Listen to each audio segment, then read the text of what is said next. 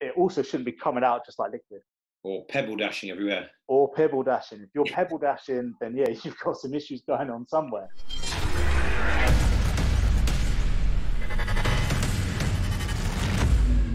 Welcome to the Gym and Tonic Podcast with me, Tim Chase. And today I'm joined with the trainer of personal trainers. He is Mr. Dean, and I won't butcher your surname. Hey, I appreciate that because a lot of people do when they're on the phone. How you doing, buddy? I'm good, man. I'm good. How are you? I'm very well, very well. Yeah, it's been a long, busy couple of weeks. Hence why the podcast hasn't been on for 2 weeks, but it is back with a guest I'm very excited to talk to. Oh, thank you very much, mate. Do you want to tell the viewers who you are and a bit more about yourself? Okay, so my name is Dean Rahaman. I've been a personal trainer since, when did I qualify? 2006. So I've been in the industry coming up 15 years, which you don't find too many of us that have been about that long. I feel like one of the old men in the game now. It's horrible.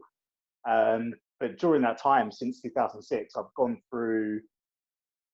I've had so many different influences in the fitness industry, from like bodybuilding to nutrition to functional movement patterns and functional movement screens to like full on like massive anatomy, just like overloads in terms of like how the body actually moves. And in the last, I'd say probably 4 or 5 years, it's all been about biochemistry, stress, hormone levels, neurochemistry, so what is actually happening inside your head on a physical level, as well as an emotional and a chemical level as well. So it's understanding for me now how the body actually does what it does and what drives our behavior to either push us into a healthy lifestyle, an unhealthy lifestyle. And in between that, I've also done a qualification to then be able to teach people to become personal trainers. So I do a lot of teaching of people who either want to change their career or just are fresh into the industry. They've never had a career. They want to be a personal trainer. I will take them through that journey to become a PT. And I also do lecturing for personal trainers as well. So I provide like the continued education for PTs to learn from. And you've sat in on a couple of those sessions, so you know that they can be intense. Yes, since I haven't actually sat in one of yours for a while, it's been missed. It's, reminding the things that I did previously know, and then, telling me the latest research and new information. I think it's amazing that you've now gone down that route, because, we get so obsessed with just the calories in, calories out, put the hard work in, just man up and do it.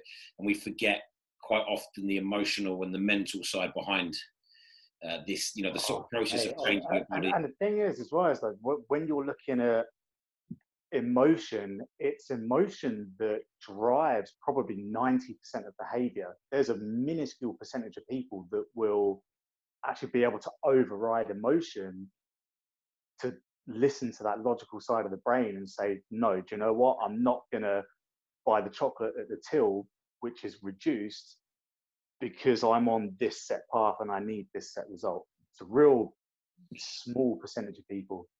Yeah, no, it is tiny. So I'm just making notes of I'm thinking of questions now as you're talking. So I'm like, right, I don't want to forget that. So before we sort of delve into your role as a sort of PT mentor, because I know that's kind of the direction you've been going in, recently sharing your knowledge after years in the industry. Have you noticed any sort of changes in the industry? I know I didn't feed you this question earlier, but have you sort of noticed any big changes with the training fitness industry? Yeah, the biggest thing that I've noticed over time is that shift into embracing technology and embracing online training. And that shift has been huge.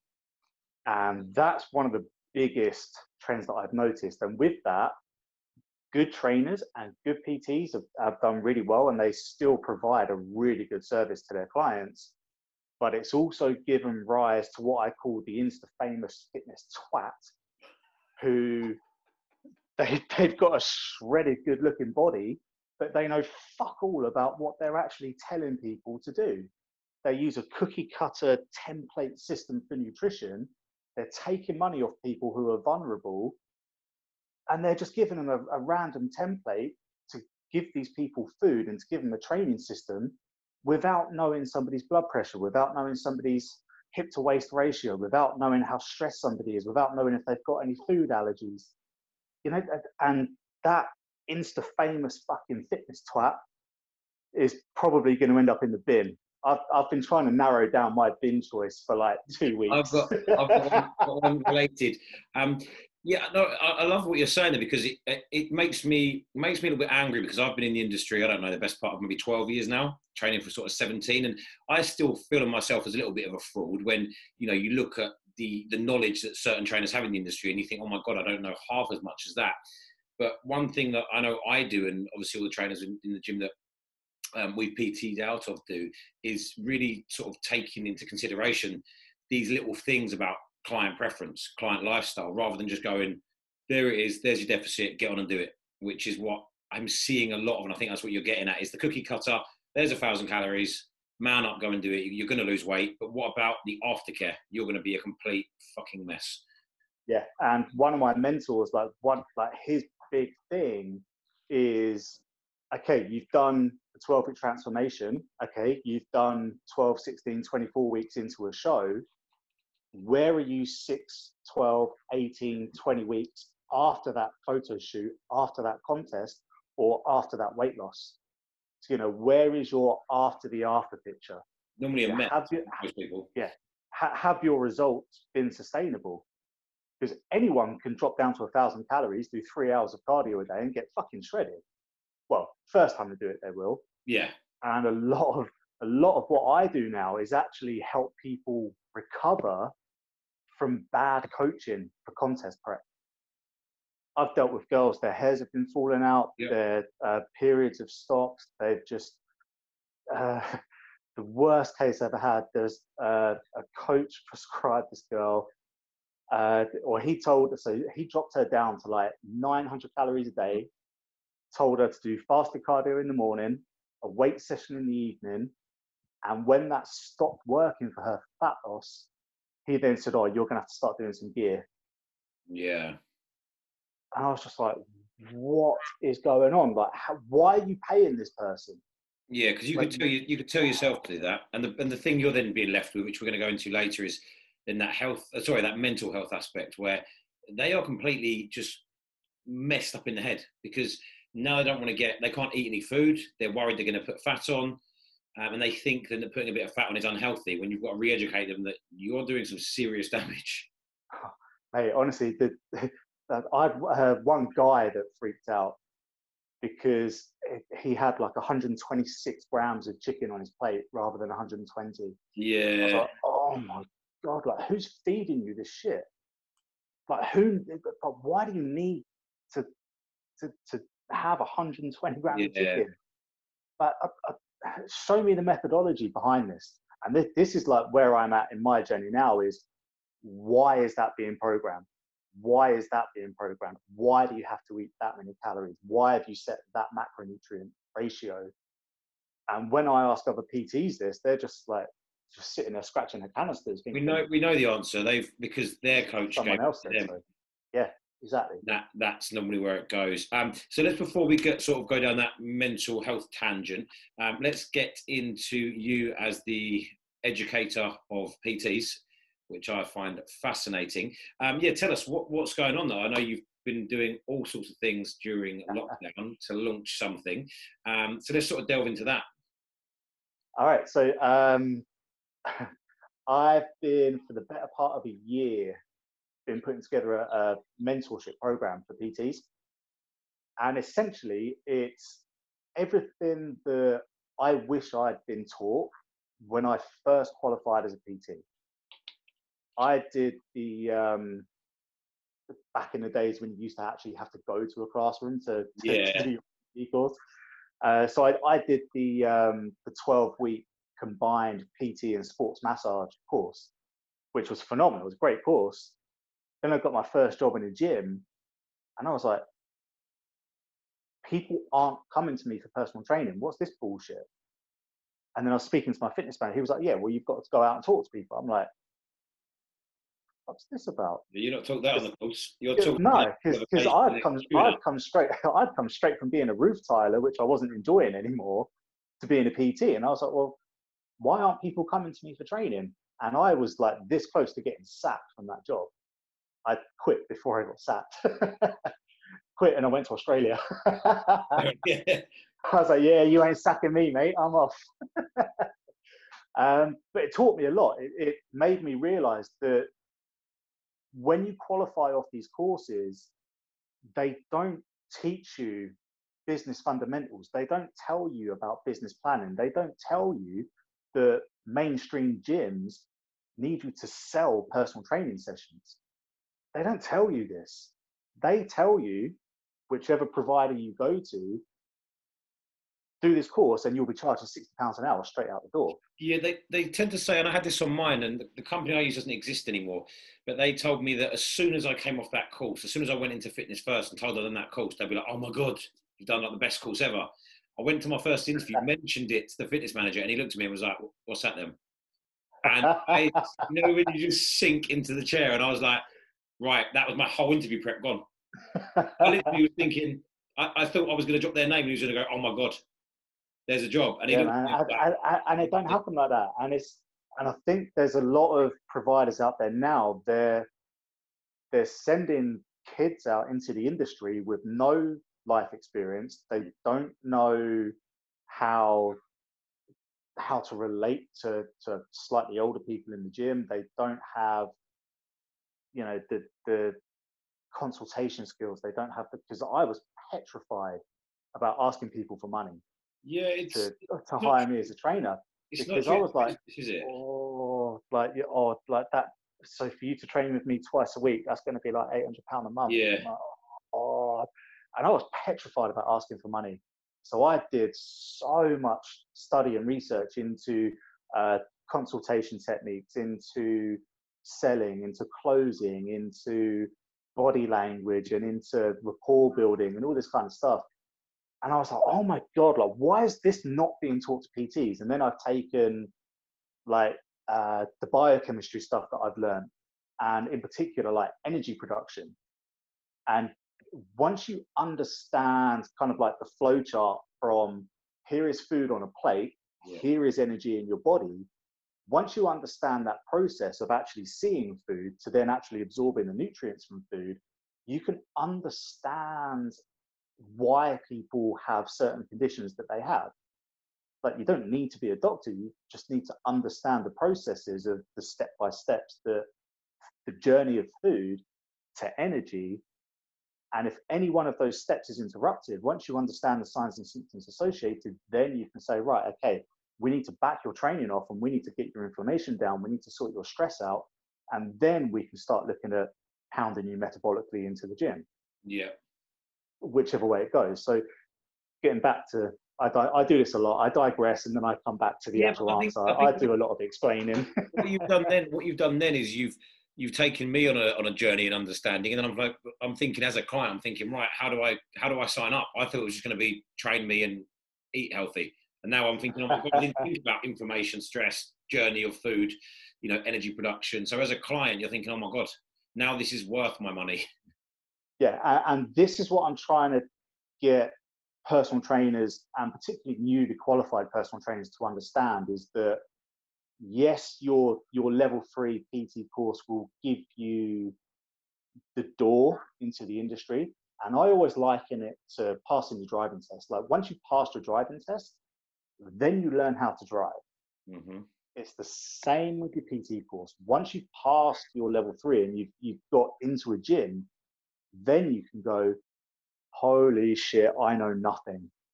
And that's what happened to me. The first gym I walked into, there was a nutrition specialist, there was a hip anatomy specialist, and there was a conditioning combat fight specialist. Yeah. And I just spent my first 6 months in there just leeching knowledge off of these 3 people.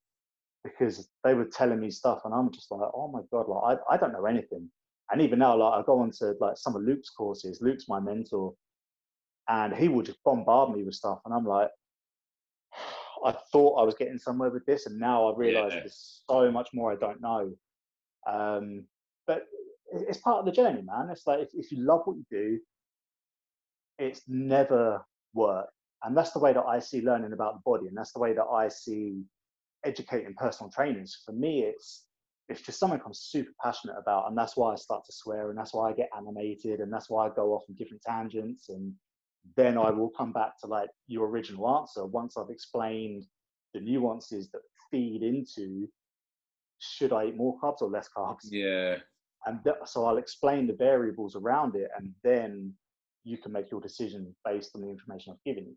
So really, I think where we started was this sort of course you're bringing out. Is it a course or a program? Yeah, so it's a massive. So I'm basically taking the last 15 years and putting it into a mentorship. So you would qualify as a PT. So any PT in theory could come onto this mentorship, I'm assuming? Yeah, any PT. You don't have to be newly qualified. Obviously, that's more where it's targeted, because it's the stuff that I wish I knew when I'd qualified. So that's the main target. But I know PTs that have been in the industry for a long, long, long time, and I talk to them about energy production, and they're like, don't know what we're talking about, mate. I just get my clients to come in, I beat them up for an hour, send them home. Look, man, if you've got a successful business and it works for you, and your clients are happy, and your clients are getting results, fair play. Because not everybody wants to know the ins and outs and the sciences. So, and it's open to any personal trainer who wants to upskill themselves. And I've set it out into levels. So like the base level, your foundation level it's all like marketing for freelance PTs, marketing for PTs that work in a big box gym. It's how do you go to actually approach somebody who's on the treadmill with noise cancelling headphones and a baseball cap on, and how do you engage that person? So it's how do you open a conversation? Where do you set your body up? How do you actually then go on to lead that conversation to where you need it to go to get them as a client? So there's a lot of that in level 1. I've got level 2 and 3, which are 2 different things about the body. So from memory, I think the body part 1 is all about health markers, gut health, digestion, energy production, that kind of stuff. And then we go into like individual hormones, their roles in the body, what they do, how like signs and symptoms can tell you which of the hormones is out of whack. So then we go into that, and then we go into like nutritional programming and how to periodize somebody's nutrition, how to then look at the body in terms of like joints, muscles, movements, origins, insertions, looking at people's range of motions and like why somebody might not be able to take the hand all the way over their head. So what muscles are going to be tight and short for them to not perform a certain movement? Because you're not going to take a guy who's, let's say, 45-year-old office worker, worked in the office for 25 years, you're not going to put him into an overhead squat pattern to see if he can move. All you got to do is get the guy to touch his toes, and chances are he's not going to do it. Yeah, that's the thing. You've got, with a lot of people we work with, you need to start really the fundamentals. And a lot of trainers, especially fresh off the course, want to go in with their... They want to throw everything at them. And I've been guilty of this myself. The first hormone course that I went on, I didn't realize they're kind of more of a supplement company. And I was like, yeah, fuck me, like I need this supplement, that, and I spent like 300 quid on supplements. It wasn't Poliquin, was it? Might have been. Yeah, I'm going to say that's the first one that comes to mind. So before we kind of get off this topic, so we touched on, new PTs or any PT throwing in these crazy exercises to a complete beginner. What is the kind of deciding factor, or what do you think is the big difference between what we'd call a good or a successful PT and potentially a shocking PT? Right, I'll give you some examples of shocking PT. Opening a can of worms here for you, mate. Right, so when I worked for a big chain gym, I used to go and mystery shop other gyms, right? So I would go in there under pretense of being just a regular gym member. I'd go in there, I'd watch every single one of the PTs. And there was a PT and he was working bang in the money center of London. Mm-hmm. He had his client doing a plank on a power plate. He was sat on the power plate next to her, writing some stuff down. I was like, all right, cool. He's not in the most professional of positions, but he's writing some stuff down. I went onto the power plate next to him and he was doodling a banana. That to me is a shocking PT. He had a blank piece of paper on a clipboard, his client on a power plate doing a plank, and he's doodling a fucking banana. I have never seen something that ridiculous ever. Like, honestly, I couldn't believe it. And I looked at it, I was just like, wow. So like, this is a central London club. Like, this should not be happening. So that's an absolute extreme. I mean, I was not expecting to say that. Yeah, that's just like one example, man. Like, I've got hundreds. But like, you know, PTs that are texting whilst they're with their client. PTs, I posted one on my Coaching for Men page the other day. He was PT, he had a baseball hat on, and he's drinking a cup of coffee while he's with his client warming up on a bench. So he sat his client on a bench and he stood there, cup of coffee, baseball hat, branded t-shirt, and he's just, you know, and he's just looking around the gym. I'm like, you are fucking kidding me.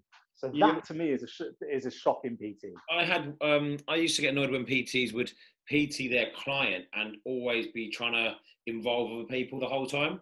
And I get if someone comes up and says hello and you're like, yep, you're right, you know, just acknowledge because you're a friendly person. But having a conversation with someone, unless it's ridiculously important and you actually apologize to your client and you've got a good rapport with your client, I see it all the time. People chatting, well, not now, but I've previously seen people chatting while they're training someone, and you're thinking, what are they paying you for? It's literally not a social club. Yeah. So for me, the complete polar opposite to that, a very, very, very good PT will have a session plan in front of them, whether it's on their mobile phone, whether it's on a tablet, whether it's old school piece of paper. They will have a session plan. They will time their clients' rest periods. They will make sure their client is working for every single rep. They would have done a movement analysis. They would have done a postural analysis. They would have gone through the foundations before chucking their client into an advanced stage program. You know, a good, real good quality PT will and be able to tell you why they've programmed each exercise, why they've programmed the amount of sets, why they've programmed the amount of reps, why they've programmed the amount of reps, and the tempo that somebody's performing reps at. A good PT will tell you those 5 things. If you can't tell me those 5 things, technically, you might not be a good PT.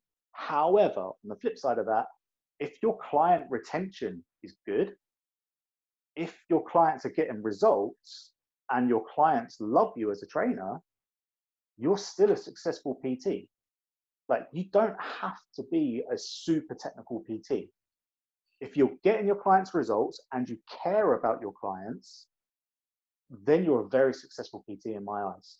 Yeah, there's something that I've just thought of, I want to ask you is, where do you think that fine line is between giving a client what they need, so as in a posture analysis or a particular movement, for example, and what they want? Because sometimes clients want to feel like they've had a good workout, and you're thinking, well, potentially yes, but we're working today on, I don't know, a technical element of your training that's going to help you in the long term. But they're going to be like, well, I just want to be beasted for an hour. Where's that fine line? And do you just go, do you know what, I'm going to give you what you need? Or do you go, do I give you what you want? Or do you try and find a happy medium? So this for me starts in the consultation process. Mm-hmm. In your consultation with your client, as a PT, you have to remember that you are the professional. They've come to you, your expertise, your guidance, your help. So you're the one that's in charge of setting their behavior expectations. So I would say you have to have a plan. You have to know what type of sessions you're going to do with your client in the beginning. If you've been working with your client for a few months and you've both got a good rapport, your client comes in and they say, I've just been smashed at work all day long. I'm so wound up. I'm so frustrated. Then it might be time to put the weights away and get the boxing pads out and just let them just bash the shit out of something and just let them de-stress in that sense. On the other side of that, and I had a client do this, and this was in Croydon, and I got some funny looks about this one. My client had a battering of a day at work, and all I did was lay her down for an hour and teach her how to breathe properly and how to actually use her diaphragm and actually release the diaphragm a little bit. And I did some manual manipulation through the costals and that kind of thing, which you need the technical knowledge to know how to do it. As far as I'm concerned, if your client leaves you feeling better than when they walked in, you've done your job.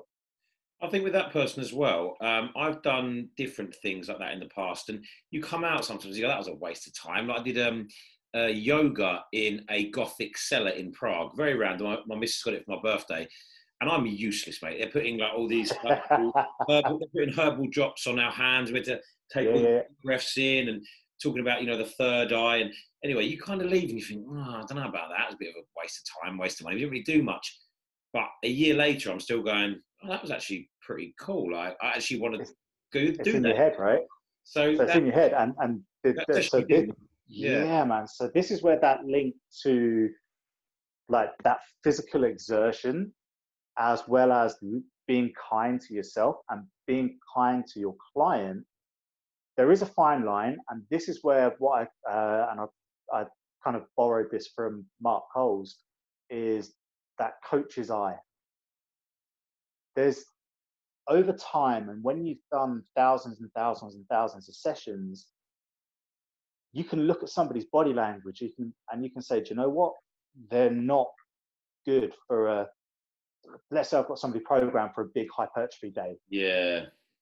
Like my hypertrophy sessions, I've had the most mild-mannered people and shy people scream and swear like they've never screamed and sworn before. And they said, oh, I can't believe I've done that. And that's training. That's hard, right? If I've got that session programmed, but they've come into me and they're like, oh my God, I'm battered. Like, you know what? Let's just back it off for today. We'll do some weights, but we'll back it off, because metabolically and mentally, you can't put that effort in. It's just physically impossible. You're just not going to do it. I'm glad you agree with how I've always seen it, because sometimes you know, especially something like a squat or a technical move, I'm like, we need to work on this, but also it's going to take the best part of the session. And as much as you want to improve your squat, your main goal is to, I don't know, get fitter or get healthier or feel better. And, you know, you're not competing at a high level in, for example, powerlifting. The squat was a side goal. So let's teach you a little bit, but then we're going to make sure after a bit of squatting, we're going to give you a proper workout. So you leave. Right. Yeah, man. Like, you've just touched on something there, which I think a lot of trainers forget, is your training, like general population, is probably 98% of your client base. You're not training fucking Usain Bolt. You're not training Olympic level athletes. You're not training professional level athletes. So you don't have to be on that point all the time. Plus, a professional athlete has recovery time. They're not working a 9 to 5, or they're not working from 7 in the morning till 7 at night. So yeah, there's a lot of intuition that you need as a PT. And I think there's a lot of PTs that are frightened to do that wound down sort of session, because they think, oh, the perception of a PT is that kind of sergeant major, you know, I'm going to smash you into next week. And when you start looking at stress and hormone balance, it ain't good to keep people in that beast mode, fight or flight mode all the time, because you don't process food, you don't absorb nutrients from food, you fire the brain up so that somebody's not sleeping. And if you've got somebody who's already come to you because they're overweight, if they're overweight, they're inflamed, it's just a given. If they're inflamed, they're going to be in pain already. So then you're going to smash them in a workout. You're going to give them more pain in terms of DOMs. And then they're going to be like, oh, I don't know if I actually want to go back to that session, because they're going to kill me again. And that's when you start to get clients to lose their adherence. And that's where some trainers are like, well, this industry is shit because I've given them a beating, they've not come back. But because trainers don't understand the metabolism and the hormone balance behind somebody's mood or somebody's energy level, they're just like, well, this is the session I've got planned, we have to do it. If they even have a session plan.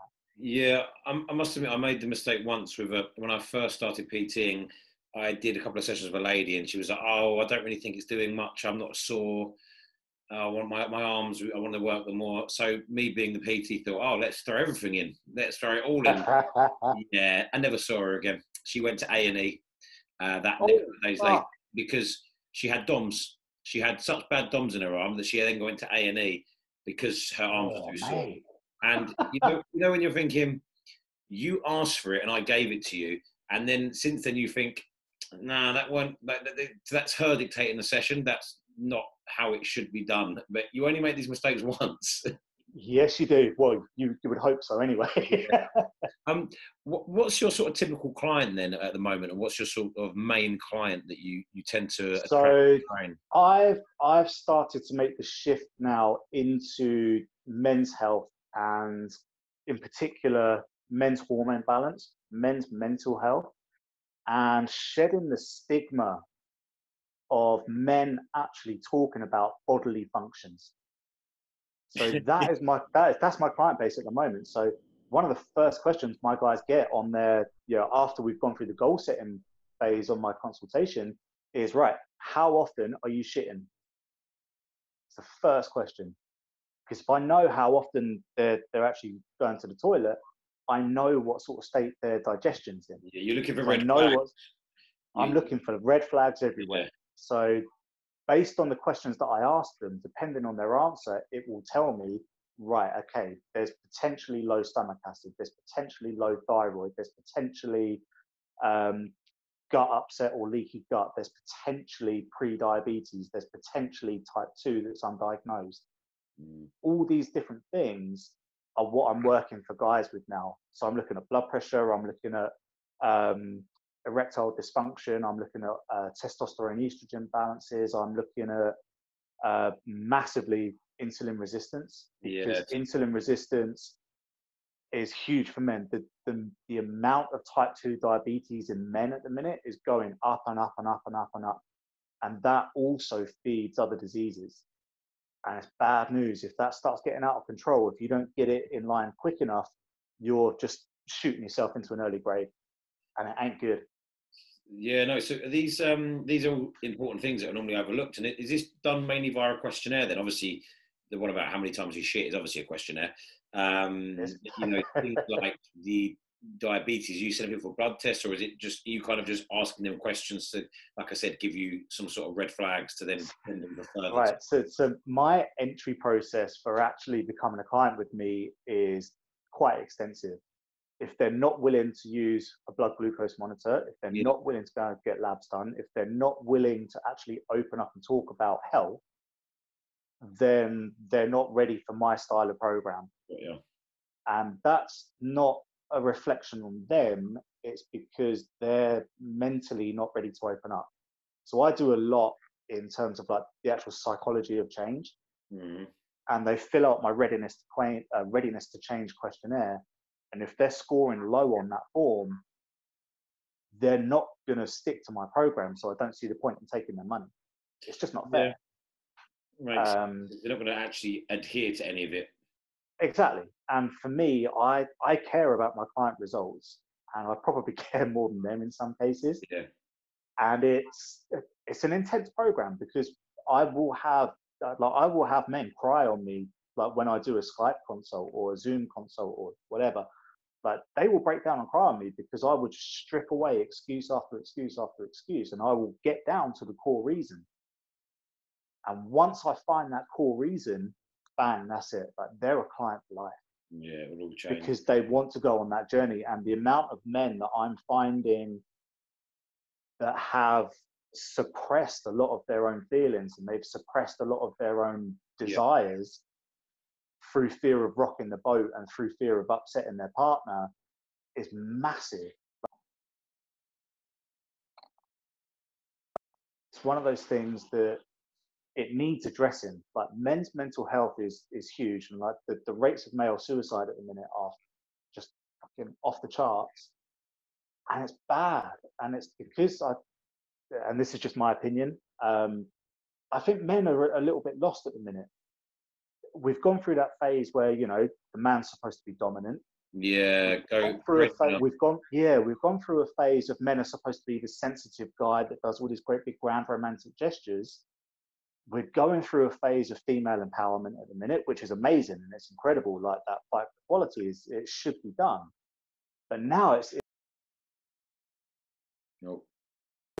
know if I should be a dominant man. I don't know if I should be the romantic nice guy. I don't know if I should be doing this for myself. I don't know if I should be looking after my partner more. Like, so I think men are a little bit lost, and that stress is feeding a lot of anxiety. It's feeding a lot of depression, and it's just a vicious cycle that until you find a coach that can break it, it's hard. Really hard. I haven't really thought about it like that before, but even with everything going on, like you said, with female empowerment, and even things like now you've got the big sort of pride movement. I've got plenty of mates actually who are gay, and mates who are bisexual, and like you said before, it was all about right man, dominant, right caveman, and now you don't really know where to put ourselves. Are we feminine? Are we? Yeah. We're respectful to everyone, and but yeah, it's hard to now. You feel bad if we're going, oh, that's a manly thing to do, or that's a feminine thing to do. And I see what you mean. It's a very fine line.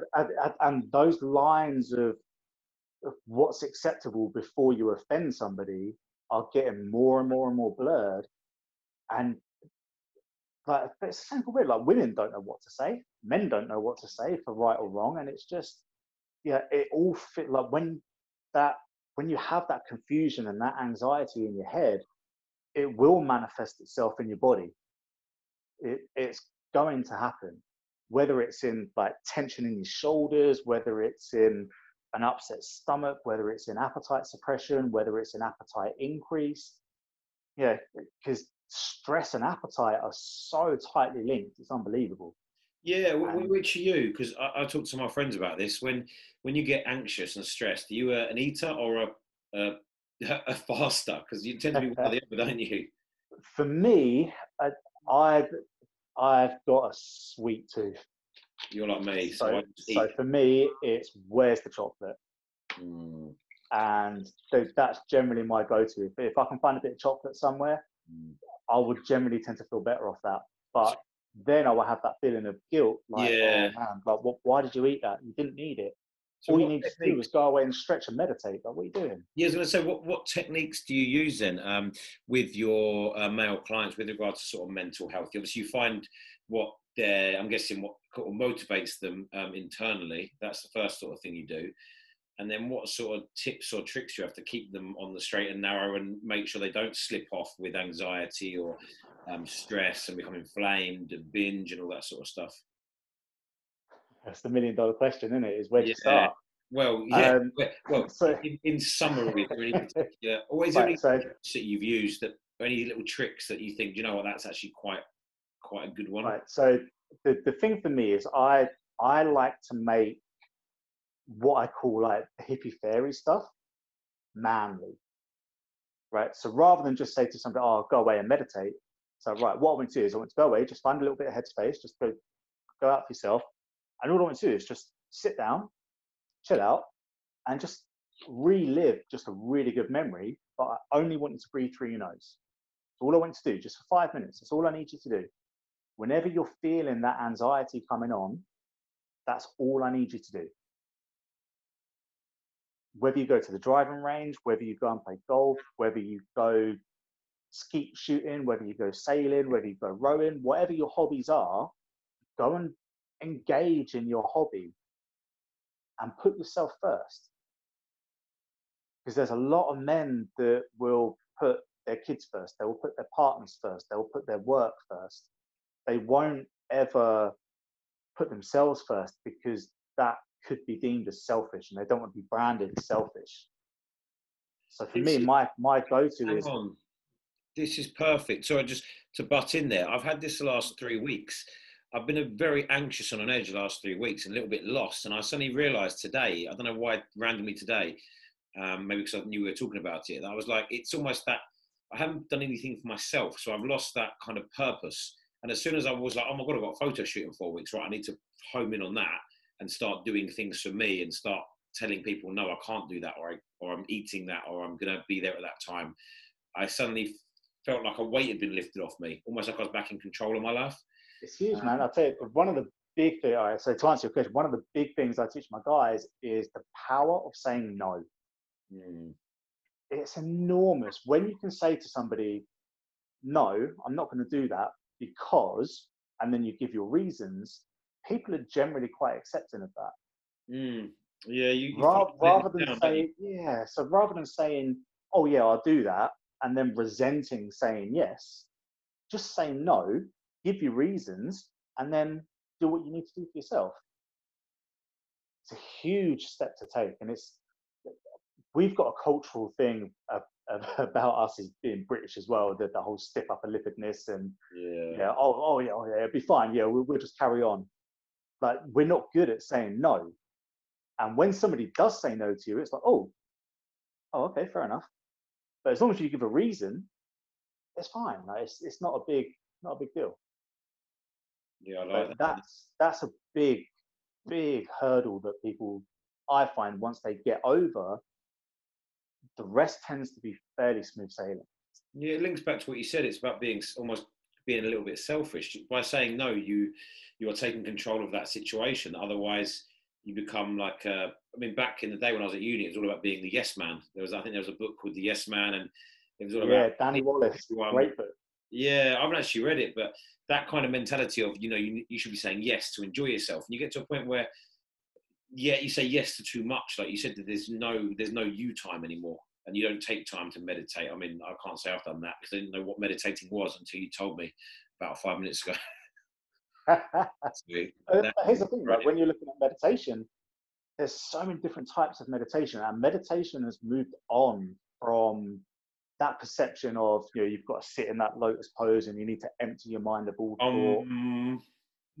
Like, let's face it, for the majority of people, even when you hear a sound, it puts a word in your head because you've interpreted the sound in your conscious brain. So I personally find that a guided meditation is much, much better. So the Headspace app is incredible because that guy, like,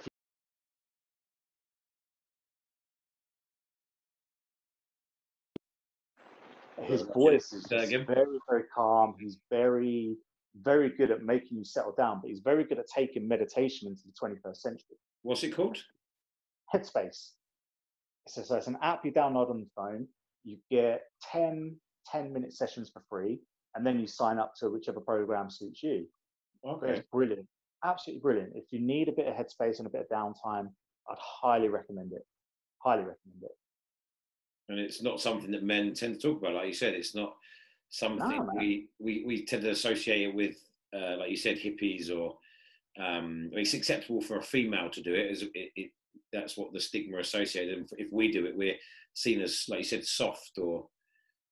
and so this is nothing I'm working on now, is that perception or that difference between it's okay for women to do it, but it's not okay for men to do it. The big one I'm facing with that at the minute is testosterone replacement therapy. Okay. So there's a lot of guys that don't know they're testosterone deficient.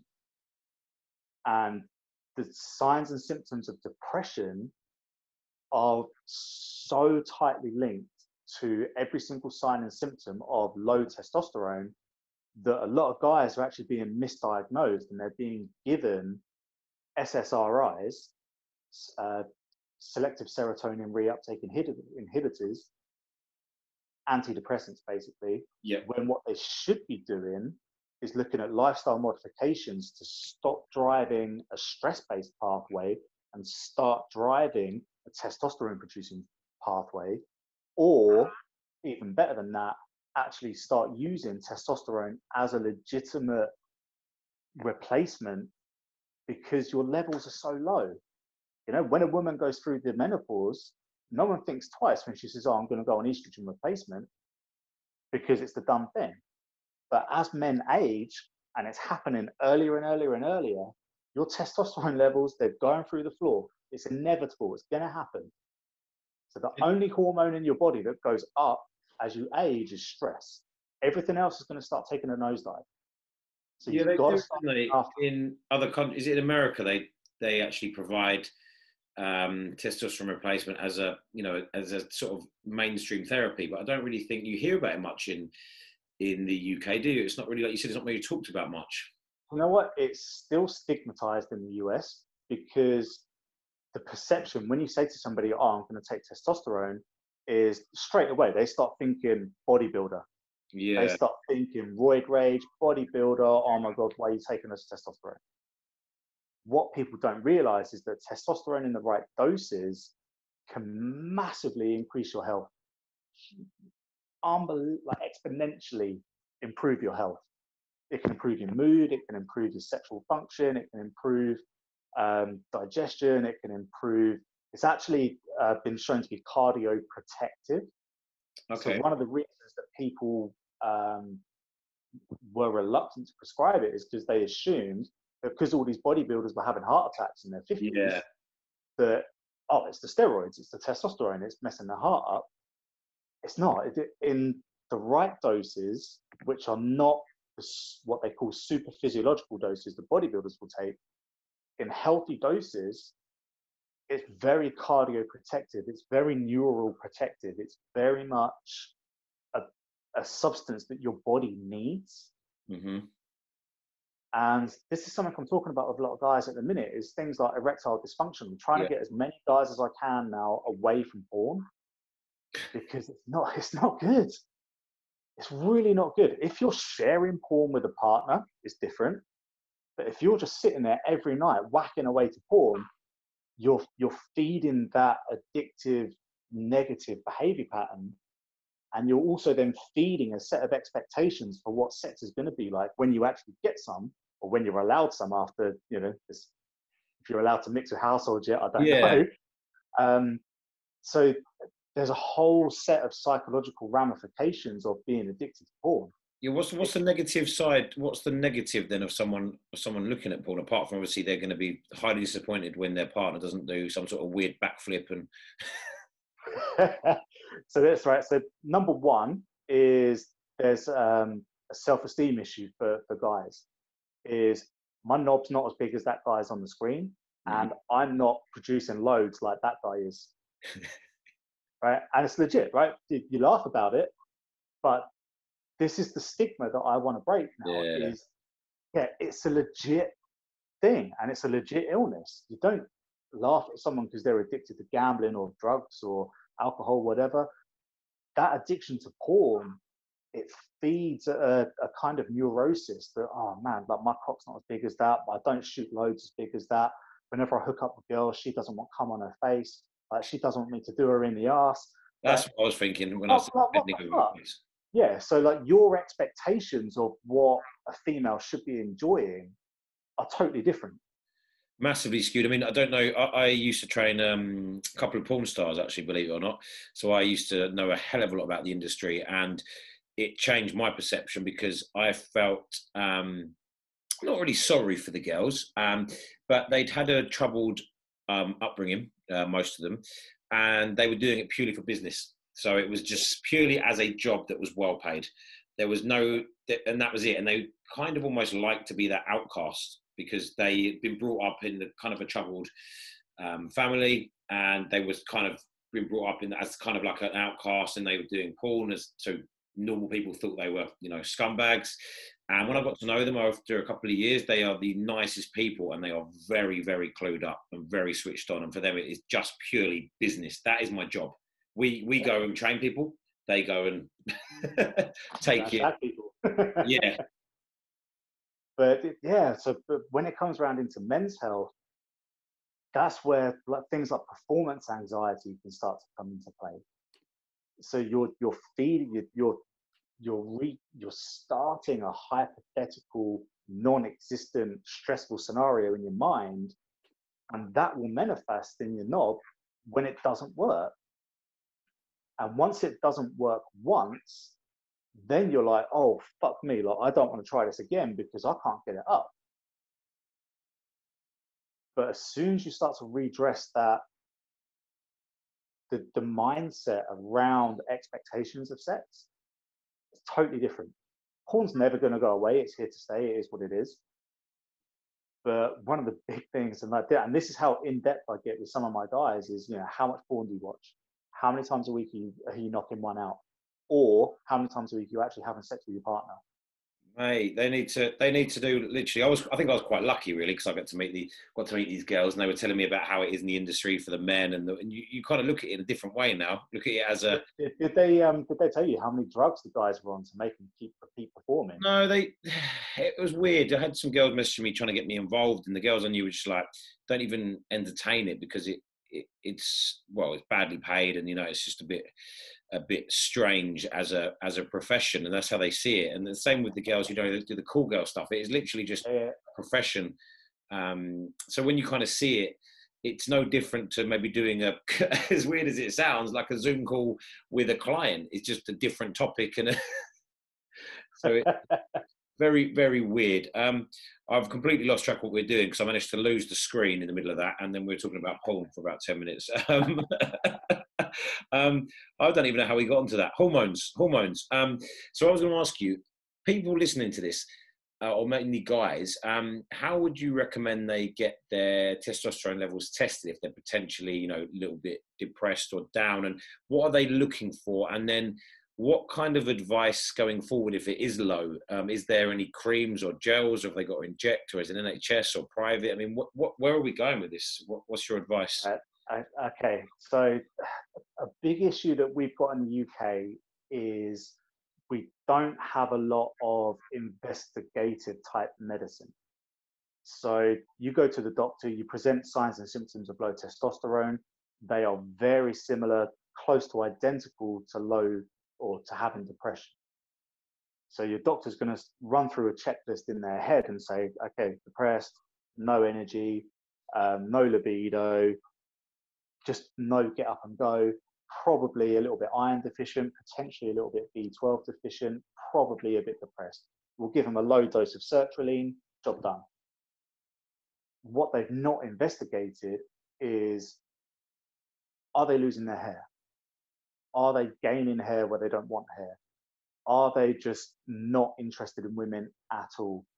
Are they lethargic? Are they losing strength? Are they losing muscle tissue? Are their gym sessions just going down and down and down? If you regularly bench press, I'm just going to use 100 kilos because it's a nice round number. If you've regularly bench pressed 100 kilos for 10 reps your whole training life, and all of a sudden you'll get into like 9 reps and then 8 reps and then 6 reps. If you've not changed anything else, that's probably your testosterone starting to get lower. Probably. I'm not saying it is, but it's a possible sign. So what you're going to have to do is convince your GP in this country that I would like my testosterone checked. And you have to ask them for your free testosterone, your SHGB, your HCG, your what's the other one? Total test. Yeah. So those are the big 4 that you need your doctor to test. Thyroid will also be a good one to test as well, because without thyroid, there's not a lot of movement internally for stuff. So a lot of production gets slowed down when your thyroid isn't functioning. So you definitely want to go to your doctor, present every single sign and symptom that you've got low testosterone. Ask them for those tests. It might be difficult to do by the NHS. So you may need to look at going to a private doctor or a functional medicine doctor, which, do a Google search, functional medicine doctor near me, you'll find one. They will do a bit more investigation type work. If you've been diagnosed with suboptimal testosterone levels, then like you said, there are creams available, there are gels available, there are actually sublingual dissolvable pills that you can take. So they just go under your tongue and they just dissolve. Yep. But from the research I've read, the best, most effective way to do it is with the injection. Yeah. depending on what type of testosterone you get prescribed, whether it's a water-based or an oil-based, that will dictate whether you inject straight into the muscle or whether you inject into the fat layer. But that's a different subject for a different time. So from what I've read and from what I've seen and from the study that I've done, injecting is the most effective way, but there are some very, very good transdermal creams that you just rub over your balls. Yeah. And then away you go. You literally rub them direct. Rub them direct, straight onto the sac. Bloody hell. Wow. Because think about it, right? So where do you produce most of your testosterone? It's in your nuts. So that makes sense. Oh, if I'm going to do transdermal, like through the skin, put it where you produce testosterone. But it's also not convenient if like you want to go swimming or whatever. If you go swimming, you've then got to reapply it. So there's issues with that kind of thing, like from a practicality point of view. But that will be down to you and your physician to sort out. Makes sense. So obviously we've touched on the mindset of, you know, your male clients and making sure they're adherent and you know, how important things like hormones are. Earlier on, I know you mentioned the importance of gut health, and the only reason I wrote that down is because I've heard about 4 or 5 people this week talk about IBS, gut health, you know, and which foods and which diet they're going to go on. And I've heard it a lot in the past few years, but for some reason this week or the last couple of weeks, I've heard loads of people going for intolerance tests. So I don't know, can you touch on the importance of gut health? Right, okay. So the first big thing to realize about the gut is that is where 60 to 80% of your immune system sits. So if your gut health is compromised, so is your immune system. If your immune system is down, then you're open and susceptible to a lot more disease and just things going wrong inside the body. IBS is not really a diagnosis. So IBS is irritable bowel syndrome. Pissed off belly. The Delhi belly, the Pharaoh's revenge, whatever you want to call it, Bangalore belly, you name it. That syndrome is a whole collection of signs and symptoms.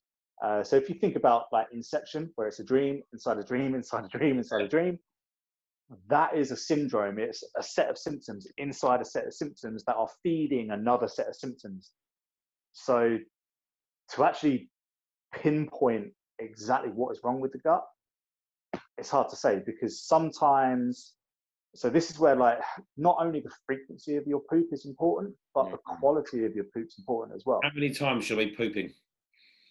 It should be at least once a day. And what you're looking for is a nice, you know, formed log kind of shape. It shouldn't smell too bad. It should be earthy in its color, and it shouldn't hurt you to pass it. Like, it shouldn't feel like you're pushing out a fucking 10-pound brick out of your ass. Like, it shouldn't feel like that. The Play-Doh machines. Yeah, it shouldn't feel like forceful. But on the flip side of that, it also shouldn't be coming out just like liquid. Or pebble dashing everywhere. Or pebble dashing. If you're pebble dashing, then yeah, you've got some issues going on somewhere. Listen, your title for this video is going to be cool, man. Porn and pebble dashing. Mate, I'm going to just extract bits about. There was a line you said earlier about how you're not as big as the other guys. So getting back to the gut. For me, it starts in the stomach, right? So if you follow the journey of food, that will generally tell you where there's gut issues. If you're seeing still like big pieces of food in the bowl after you've shit, then your stomach acid is not breaking down food properly. If your stomach acid is not breaking down food properly, that could be a thyroid issue. It could be a stress issue. It could be a problem with your pepsinogen, which actually activates all your hydrochloric acid. Moving on from there, if your pancreas is not chucking out insulin, you're going to struggle to get the glucose into the cells. If you've been on a low fat diet and your gallbladder is not chucking out bile, and if you notice, like after you eat like fish or avocado or something like fatty, if you notice there's like a little film on the water on the bowl, that means you're not absorbing fat. If you're not absorbing fat, then it means your cellular walls are not going to be holding their integrity very well. So you're not going to be getting nutrients in and out of that cell. If you can't get nutrients in and out of a cell, that leads on to other disease and dysfunction. With me so far? Because I'm going really quick. No, if you're not absorbing, the nutrients that you're actually taking in, there's going to be a hell of a lot of issues going forward, aren't there? Oh, really, massive. In a nutshell, I suppose. Yeah. And then when you move into the small intestine, so the small intestine's a tube, right? Mm-hmm. Inside that tube, there's like little fingers that kind of hang down, and on those fingers are little hooks, and those little hooks are what actually grab onto the nutrients, pull it through the gut wall, and your gut wall actually has like gaps in it. But in between these gaps, there's like what you call like tight junctions, and they should only allow food to go through one way. Yeah. People with IBS, what tends to happen is they're usually in a highly stressed state anyway. And that stress and that inflammation actually degrades the cell wall. So what happens then is that tight junction, rather than being a really small gap, is now a really big gap. And then food actually passes through that gap. Yeah. As the food passes through, let's say you've eaten a piece of chicken, you've not chewed it properly, that's got into your small intestine, it's been broken down into its like still quite big protein size, and it's not been broken right down to its amino acid size. What happens then is that chicken protein is in your bloodstream, your white blood cells will see it and go, you're a foreign protein, bang, like will attack it. And that again flashes up your inflammation response. And if that keeps happening and keeps happening and keeps happening, the next time you eat chicken, your white blood cells are already primed to attack it. This is why you can get the shits as soon as you eat something. Does this link into that kind of leaky gut? That's it. So that gap in the gut wall, that is leaky gut, because it's not being controlled by the tight junctions. So it's just leaking through. Yeah, no, that's always been pretty serious. I know there was a few years ago, everyone was going on about gut health, and it was all about leaky gut. But yeah, recently, like I said, it's all been about people throwing around IBS again, which it clearly isn't. But I know, as you just said, it often stems from something not potentially you've eaten right now. It can be, it's a over a prolonged period of time, which can then get exacerbated by stress, I guess. Because I don't know if you notice this, when you're more relaxed, even I'd said this, when I've had sometimes eat crap food or have a couple of drinks, my stomach is better. I don't think it's from the choice of food. I think it's because I'm in a state of, I'm chilled, I'm relaxed. It's because you're in that rest and digest state. And this is a big thing I educate my clients on. You have your fight and flight beast mode state, and you have your rest and digest state.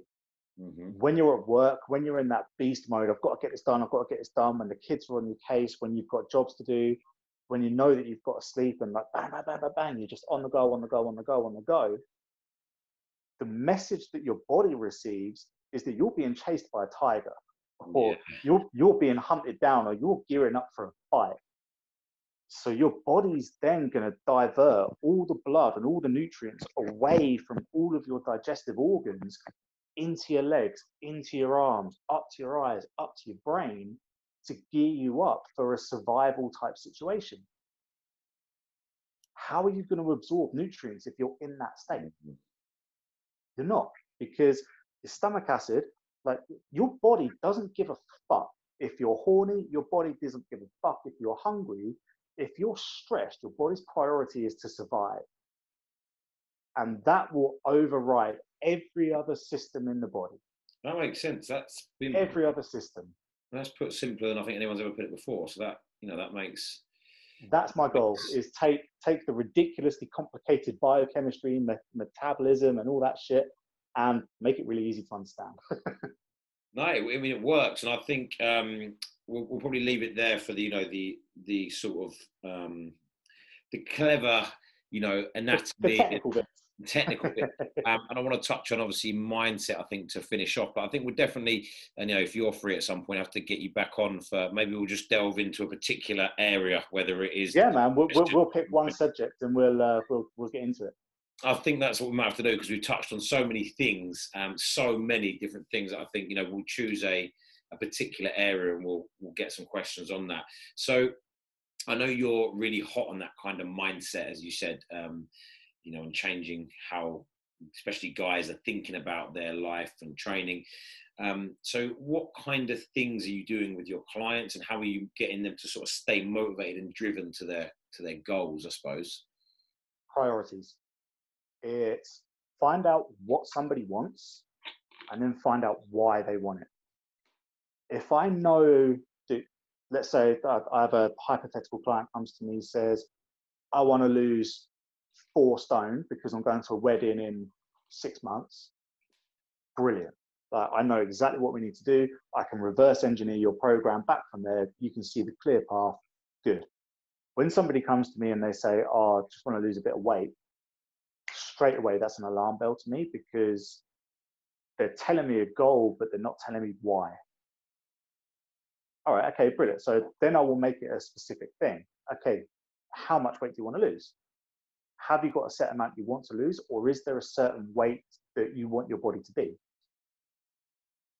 Depending on their answer, will dictate my next set of questions. And from there, it will be, so this is where like my clients get really emotional on me, is I will say, so I will have them rank each one of their goals on its level of importance to them, how motivated they are to achieve that goal on a scale of 1 to 10, how confident they feel that they can achieve it, and then how committed they are to achieving that goal. But what I will do is I will have them write their own definition for each one of those. So what does importance mean to you? What does motivation mean to you? If you had to write a dictionary definition for confidence, what would you say it is?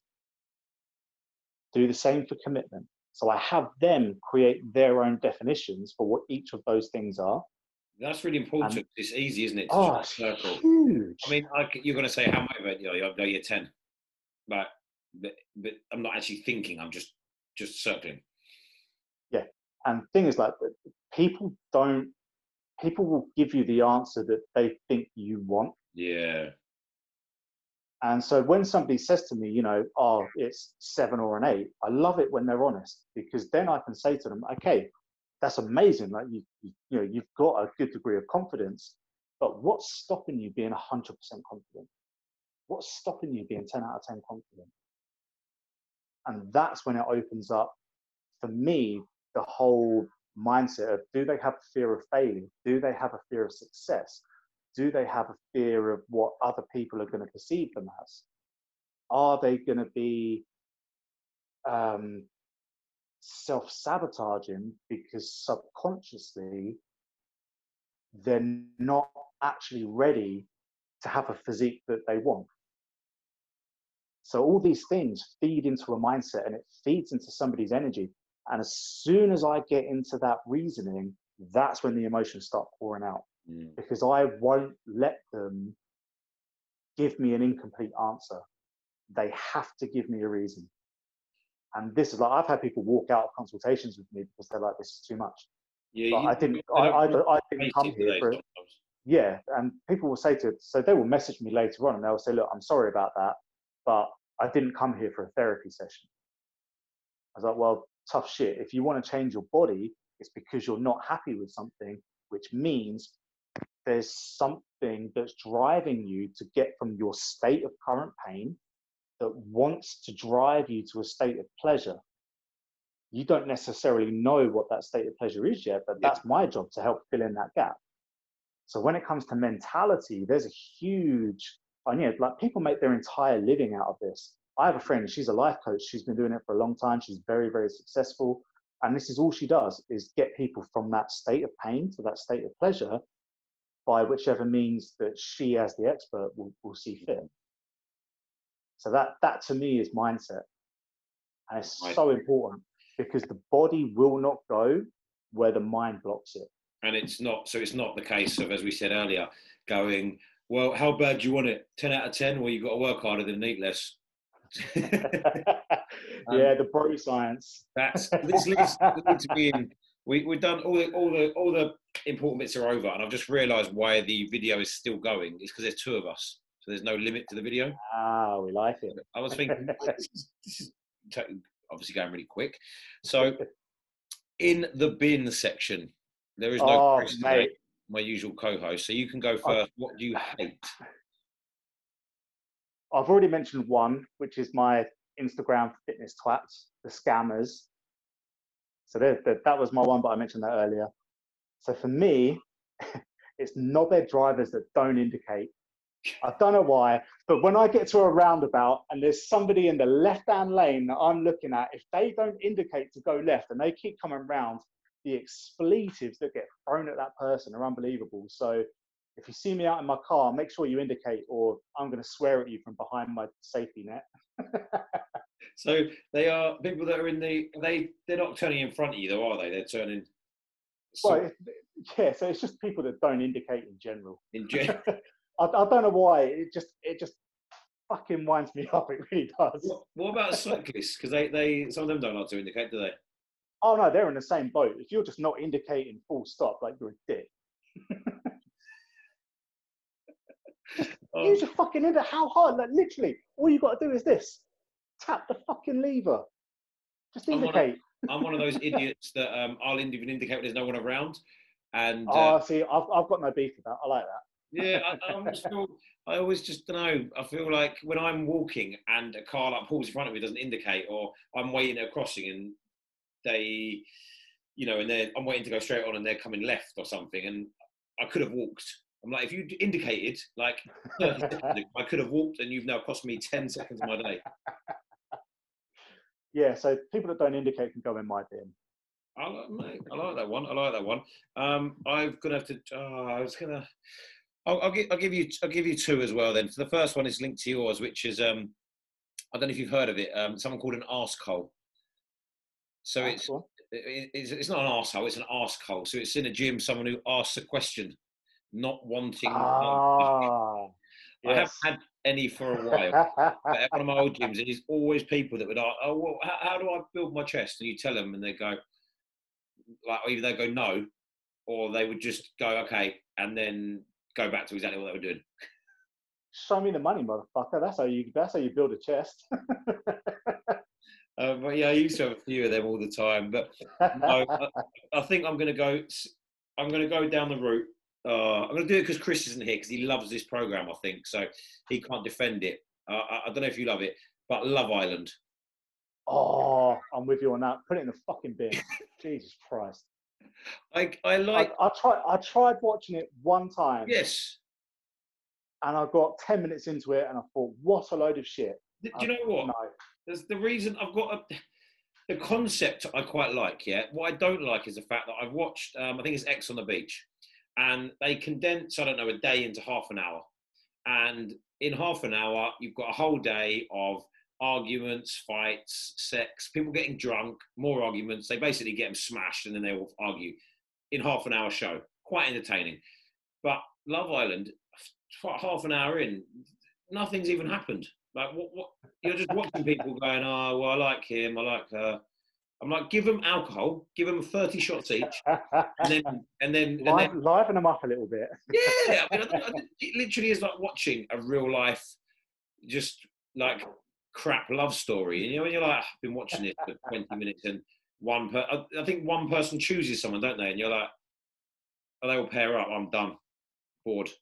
Yeah, I tried. I'm always willing to give something a go, but that and Towie and Made in China, but that whole genre of reality, I just don't get it. I don't get it. I can see nothing for me. I can see how you get into it. Because I remember when I was younger, I used to get made to watch like Coronation Street and EastEnders, and the more you watch them, the more you kind of get into the storylines. So I can kind of see it, but out of choice, nah, mate, not for me. Not happening. So we've wrapped that one up, and I'm trying to find the questions now for you, and all I can find is Instagram. So the really important questions. The big one, the big five. The big five. I don't even know where they are, mate, so I might have to just wing them. Here we go. Number one. I text it to you. Yeah, so your favourite drink or alcoholic drink, mate? Rum. Just rum, not even a particular one? Rum. The favourites I've tried are the Mount Gay Black Label and Cane Trader make a really nice blended rum. Do you have it Beautiful it is. Straight? I would generally have like one shot, have it with a load of ice, and that one shot will last me like an hour and a half. Oh, nice. Because you're not. For a birthday one year, I got taken to a whiskey tasting masterclass, and the way that you're supposed to drink a spirit is it's supposed to go into your mouth. You just let it flow around your mouth, and then you actually let it slide down your throat. Yeah. You don't actually swallow it. And I didn't know this. Like, I had no idea. I worked this on Christmas Day. My missus' dad had been able to do a whiskey masterclass, and around they come with the expensive whiskey, and there's me or rum. So when I left it was at the Capitol Hotel up in town, and I left there. I was a little bit leggy on the way out. I was like, oh, let's go shopping. Mrs. was like, let's not. Yeah, get that Amex away. Number 2, favorite food. Can be healthy, unhealthy. Chocolate. I will take. So I'm not sure if I'm proud or ashamed to admit this, but one Christmas I smashed off 3 whole selection boxes by 11 a.m. Mate, I'd be proud. I'd be proud. Minus the curly whirlies though. I can't do a curly whirly. It's too chewy. Yeah, I quite like a toffee penny now and then as well. Favorite body part to train, or favorite type of training, or favorite exercise? For me, it's very mood dependent, but I love a good leg session. Love a good leg session. The focus you need to go through for a real good leg session is unbelievable, and the pain afterwards, and just the pain while you're doing it, and then the reward at the other side of it. Legs, love it. Nice. And your dream job? I would love to get paid to travel around the world. So like an air steward? Not so much in that respect. like a flight attendant? Sort of, yeah, and maybe not. Like getting paid to go and do like hotel reviews or restaurant reviews. Yeah, like a blogger or something. That's it, like a blogger, yeah, like a travel blogger, something like that. That would be awesome. That would be sick. You could just pick and choose your jobs. Oh, mate, imagine getting paid to go to Bora Bora for 2 weeks. Oh, mate. Yes, please. Sign me up. And your favourite music to train to? Again, very mood dependent, but so I could only I could only get to 3 songs for this. Yeah, give us 3. What's your favourite genre though? Say again? What's your favourite genre or type of music to train to though? A combination of rock type of music or hip hop type music. Perfect. And if I can find a crossover between the two, happy days. And where we go? So, Lose Yourself, Eminem. Yeah. Rage Against the Machine, I love. Because it's just, what's the one they got to Christmas #1? Fuck you, I won't do what you tell me. Yeah, Killing in the Name of. Killing, that's the one. Yeah. And the other one that really pumps me up, like whether it's mid-set or at the start of a session, is the title music to the Superman movie, Christopher Reeve one. Honestly, that music goes on, and I can just feel my posture change when I hear it, and just sets me up for a really good set. Love it. Nice. All right, awesome. So, what's your sort of top tip for anyone watching or listening to live their kind of best life? A very short takeaway. I would say find something that you are unbelievably passionate about, and just discard everybody else's opinion.